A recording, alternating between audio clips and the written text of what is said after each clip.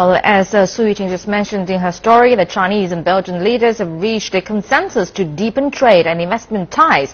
So what does a nation of 1.3 billion people want from a nation whose population is barely over 11 million? CCTV correspondent Mariam Zaidi reports from Brussels.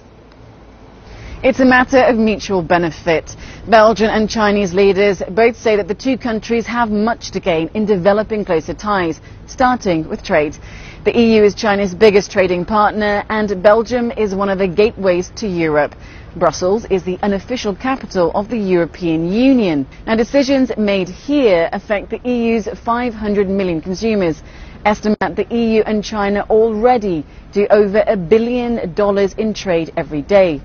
Belgium's Prime Minister wants to attract more Chinese investment to his country. In 2015, bilateral trade between China and Belgium exceeded $23 billion.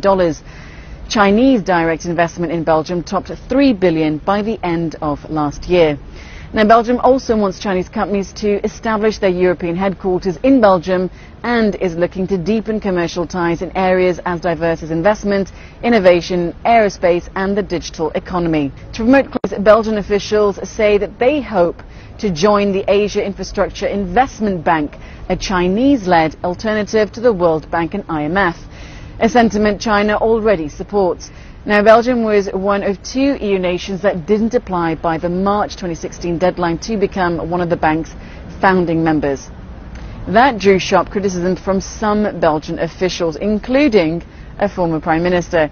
Now, the only other EU nation that didn't apply for the membership was Ireland. Mariam Zaidi, CCTV, Brussels.